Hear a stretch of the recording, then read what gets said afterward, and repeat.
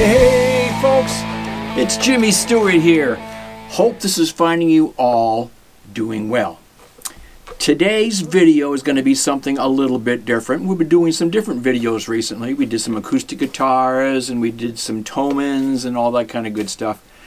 But I've been getting a lot of questions about some of the amplifiers I use here in the studio. So I figured I'd go over it and, give you a small review of a couple of them.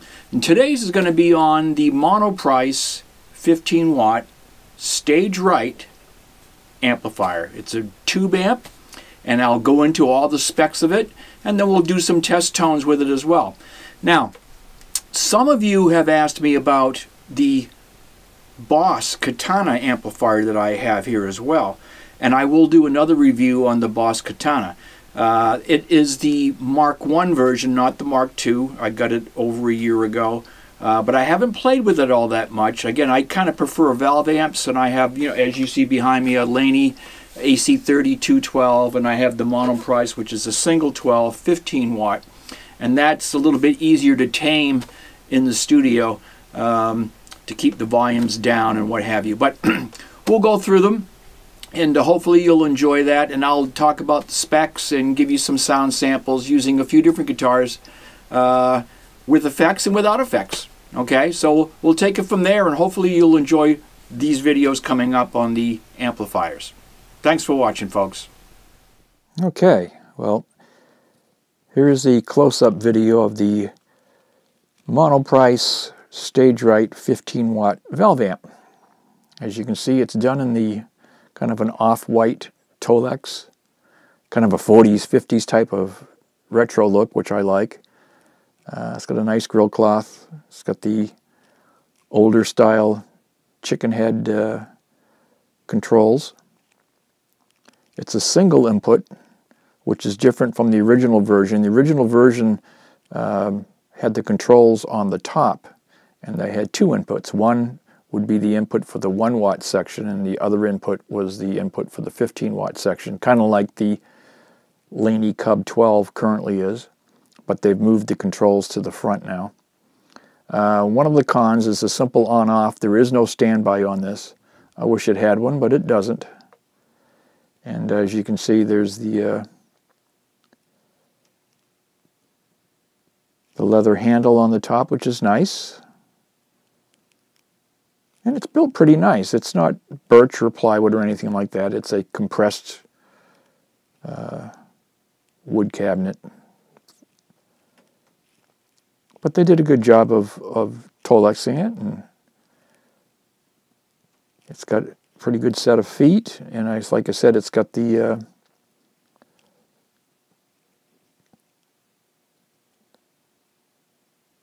chicken head knobs there. They're all very smooth and they work fine.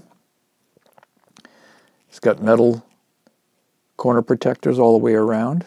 And there's your switch, 1 watt to 15 watt switch, which, like I said, is different from the original version where the controls are on top. Again, it's a 15 watt amp. For the preamp section, it has 3 12 AX7 tubes that are running the preamp in the reverb, and then it's powered by 2 EL84 power tubes. Here's a look at the back. You've got an external speaker cab on the back, 8 to 16 ohms. It does have an effects send and return on the back as well, and a standard FS1 foot switch that turns your reverb on and off, and that's all it does. Strictly for reverb on and off. Open back type cab in the back. There's your Celestion 7080 12-inch speaker. One of the first things people want to do is replace that speaker, and I'm not sure why. It's not the greatest, but it's fine. And in fact, as you play it more and more, it breaks it in and it sounds even better. So I'm leaving it for now. And there's the upgraded reverb box down below with the RCA jacks in and out. That's an upgrade from the year prior as well. It's It's a 2-spring reverb. I did buy a 3-spring for it, but I haven't put it in yet because I haven't found the need. Another one of the small cons, as far as I'm concerned, is that the actual power lead from the amp, I wish it had a pull-out type of power plug, but it's wired direct in there, so again, small thing, but one of my cons. Again, nice little amp, about 25.5 pounds, so easy to move around. I wouldn't be throwing it in the back of an equipment van, especially any type of tube amp, but I'm sure if you're careful, you can, take it to your gigs and to your band rehearsals or whatever. Mine stays here in the studio, and that's probably where it'll always stay, but I like it, and it does a nice job, especially for the price.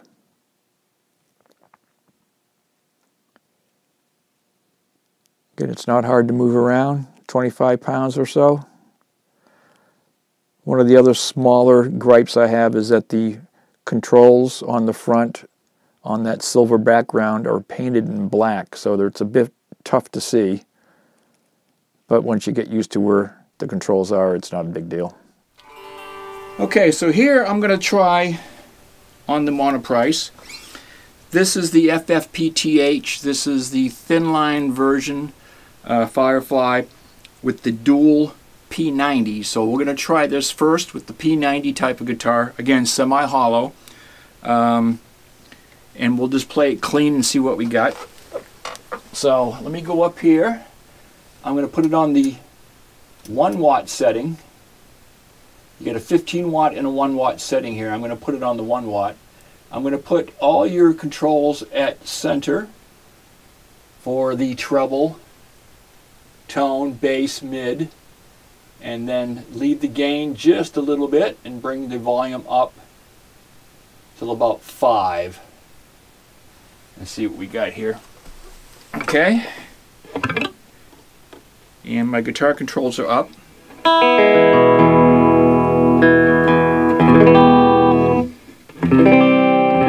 you get some pretty nice clean headroom with it.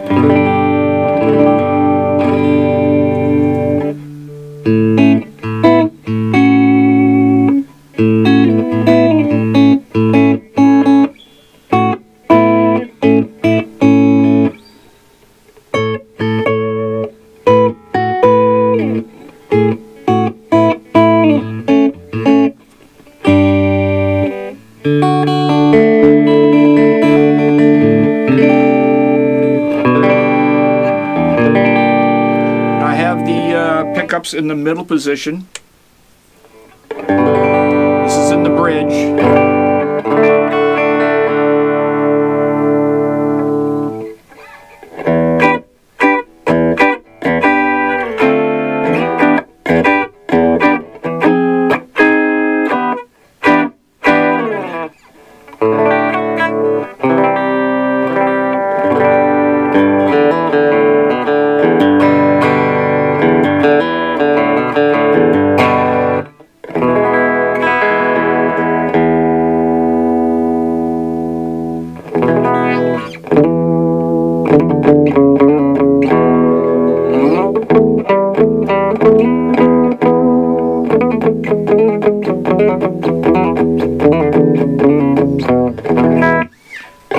So let's try it with a little bit more gain and break it up a little bit. So I'm going to bring this gain up till around the 5 mark. Just back the volume up a little bit and see what we got. Again, this is in the 1 watt setting.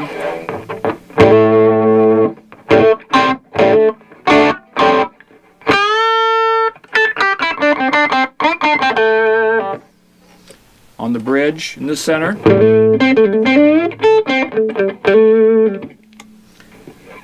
In the neck.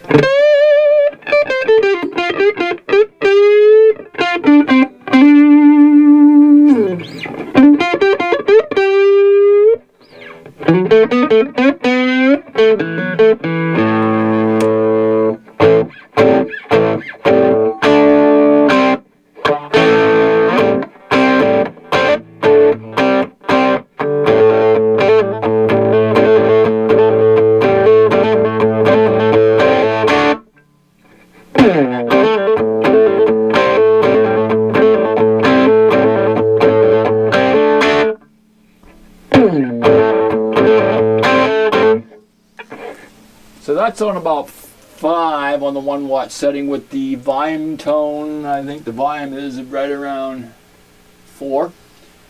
Let's try some reverb. Here's the standard reverb tank. Again, this amp is completely stock at the moment. So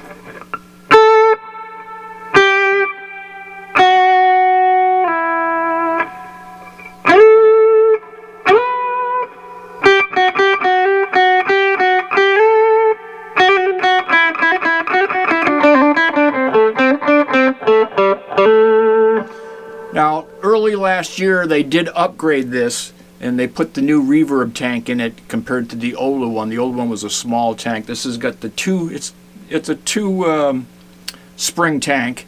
You might, you know, before you upgrade that, have a listen to it. I think it sounds pretty good. I do have an upgraded tank for it, but I'd never put it in.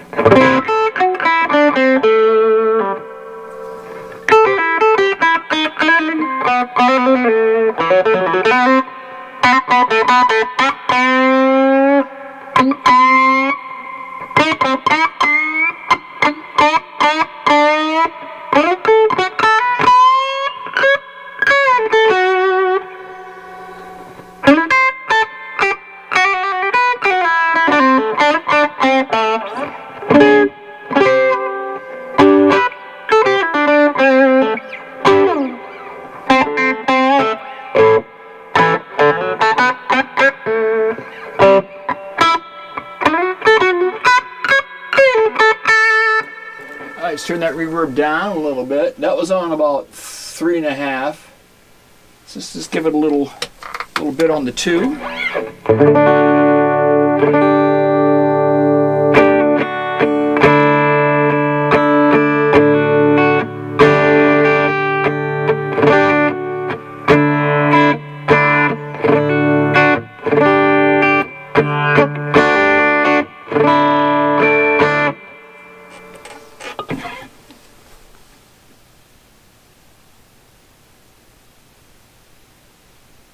Going to bring the gain down a bit and bring the volume up.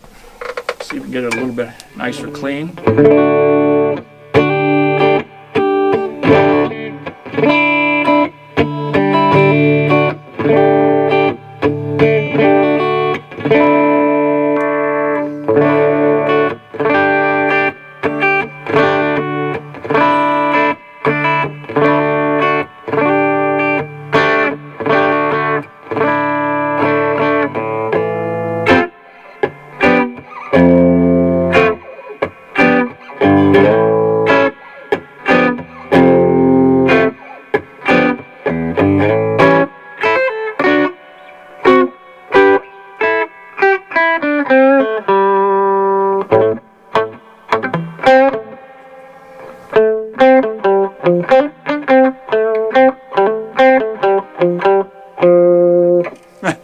Let's change guitars. Okay, so here we got, this is the Firefly Les Paul Classic. This is one of the newer ones. Not from the batch that came out just yesterday, but this is from the last batch in January. This has got the zebra pickups. These sort of Gibson slash zebras. The dual humbuckers. And let's give this a try on here.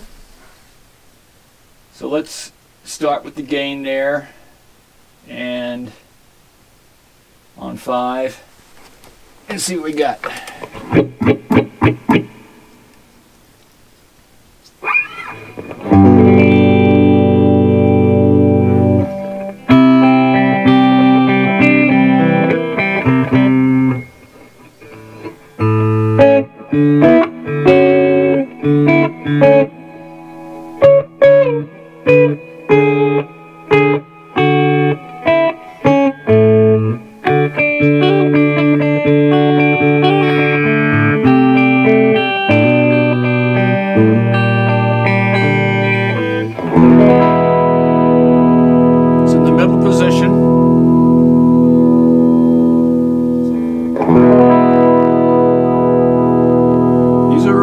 Now because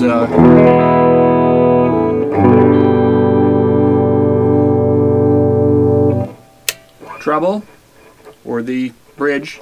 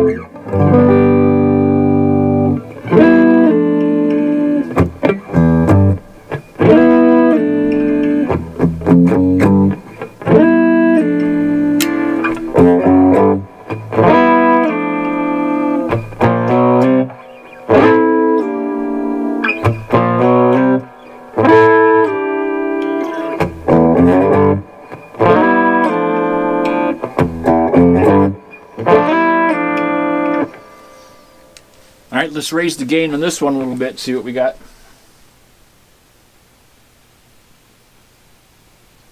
Five and 5. Everything on 5. And a little bit of reverb.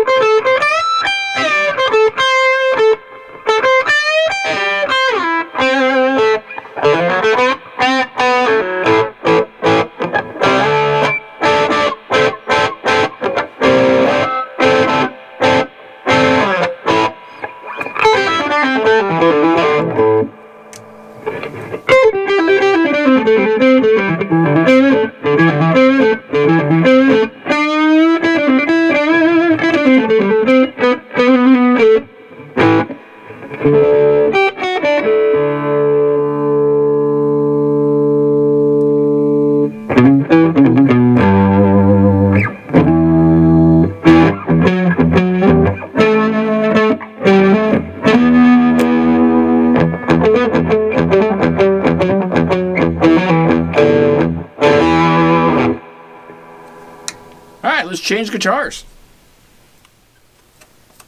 Hey, so this is the Firebird Firefly FFDCS. This is a single P90 double cut guitar. Let's give this a try. So we're going to just bring this up to around 5 again. I'm going to leave the gain down a little bit.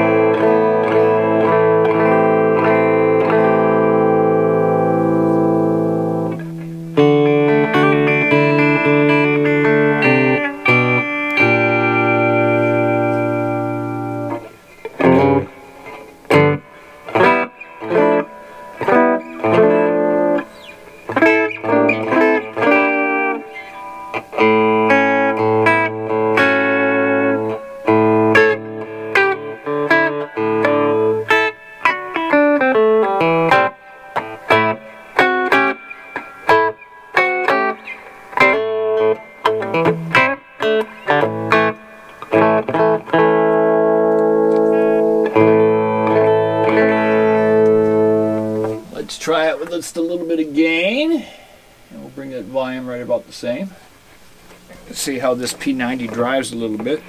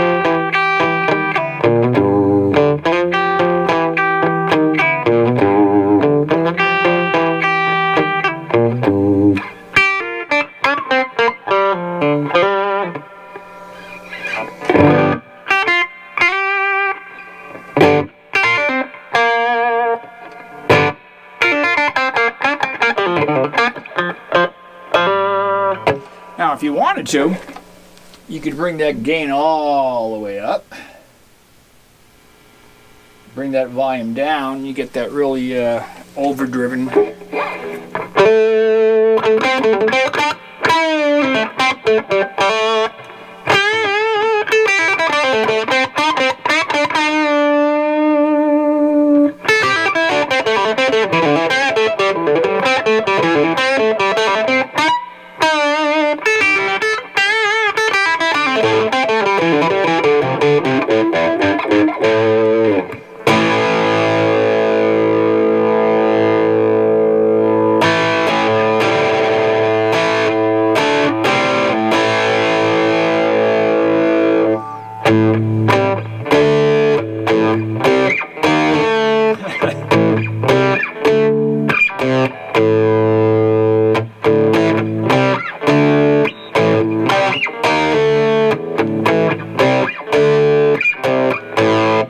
Something like that. Let's bring that back. Okay. So anyway, you can get an idea of the sound you can get from a little 15 watt amp. And again, I only have that on the 1 watt setting. At 15 watts, it is real loud. Perfectly, I would think, rehearsable, even giggable in a small place without any question. Then if it was a larger place, you could probably just pop a mic on it and send it to the front of the house, and yeah, I don't think you'd have any problem at all dealing with it in any live setting, to be honest with you. It's a great little amp. I'm going to do one more guitar, or let's do one more. Let's do a lipstick on the thin line telly. So, all right. So here's the Firebird thin line Telecaster. Again, this is completely stock, with the exception of the Wilkinson brass bridges I put in here, just to test them out, and it still sounds the same as my other one. So, all right, so let's see what we got here. Let's put this starter on just under 3 on the drive, and we'll bring the volume up to 5. Let's see what we got. Middle pickup, or middle position.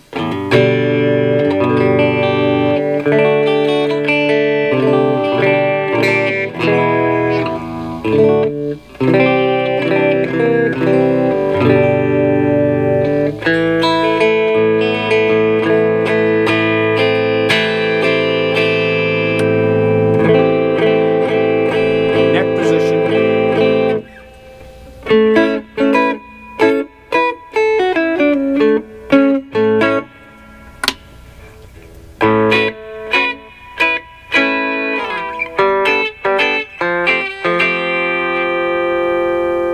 And the bridge.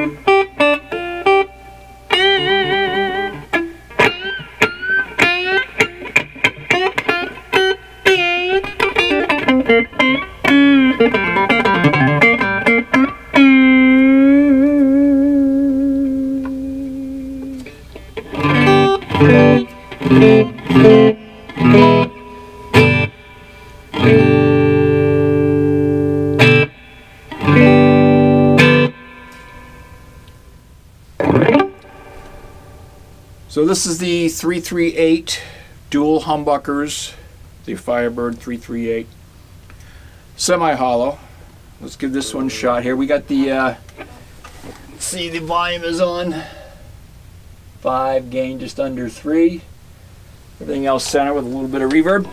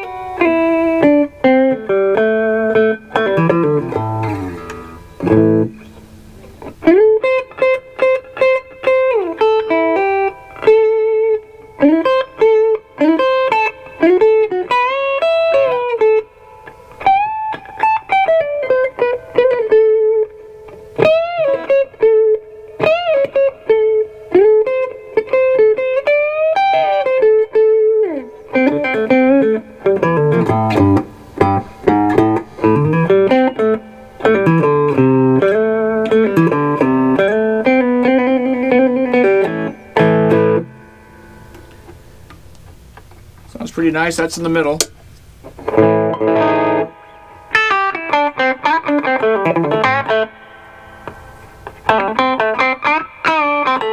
Bridge.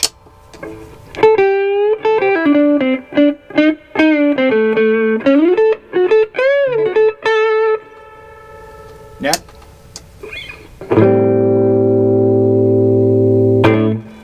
Let's try to drive it a little bit, see what we got.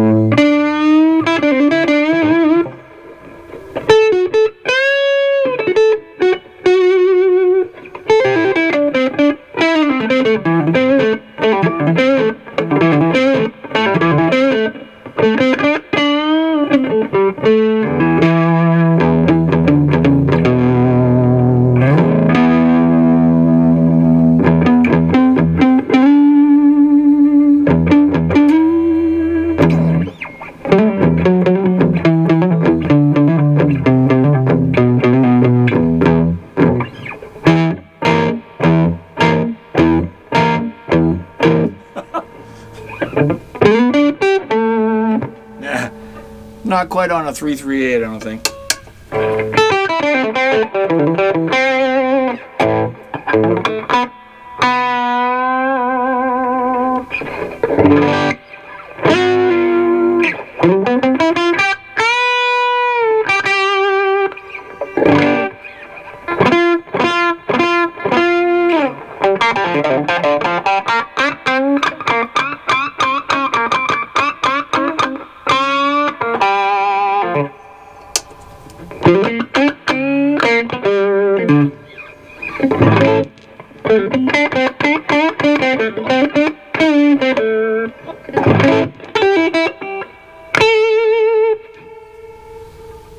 Alright, well, hopefully that gives you an idea of what a small 15 watt amp, tube amp, will sound like completely stock.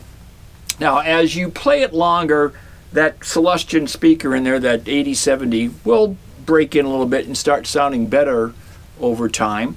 The tubes are stock, and from what I understand from the folks at Monoprice, they're ruby tubes, which aren't bad tubes at all. They sound fine. You get a little bit of shake and a little bit of rattle here and there. You know, I have it sitting on a stool, so it is going to rattle. If you put it on the floor, it'd be much better. But you can, I mean, it's the same configuration basically as a Fender Blues Junior or a Laney Club, or Cub, the Laney Cub 12. The same configuration in tubes as I explained in the close-up video. It's got the 3 preamp and the 2 power amp tubes. So, good little amp. I think it sounds great. I don't think there's anything out there that touches it for the money. So, again, look around, shop on Monoprice. They come up with coupons every once in a while. Amazon has them on sale every once in a while, and you might find some deals on eBay occasionally too. So right now they're running at $250, $249. It'll fluctuate off and on. I don't think you'll ever see it come back down to the $140, $150 mark. I paid about $150 for that one just not quite a year ago, and it was a pretty good buy. So they're running about $250 now. So you know, if you can grab one, they're still worth it, I think. But you can catch them on sale $224, even $199 occasionally. So that's a great buy. So anyway, Jimmy Stewart saying so long for now. We hope you enjoyed the video. Again, I didn't get real in depth into it. I'm not an electronics guru, but I know a little thing about amps here and there. So, and I think it's a great buy for the price. If you're looking for a 15 watt tube amp, again, it's got some nice features to it. A couple of cons, but some nice features to it. I think it's well worth the price. Check them out on Monoprice, and hope you have a great day. Thank you for watching. Please subscribe if you can, and we'll talk to you soon. Bye for now.